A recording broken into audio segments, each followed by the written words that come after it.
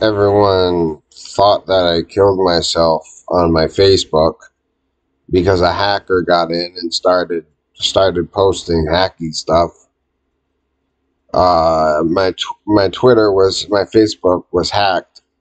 And there was some images that the hacker released that were very private, and my family saw.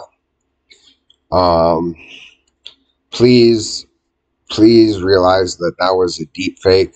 I those that video of me and I don't know the guy.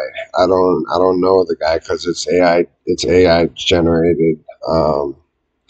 It wasn't me. I my penis isn't that small. It's not. It wasn't me. It was a deep fake. And a hacker during the data breach. When they got data breached, it was a hacker. It wasn't me who sent those pictures. I have I have family members on my Facebook, so obviously it wasn't me.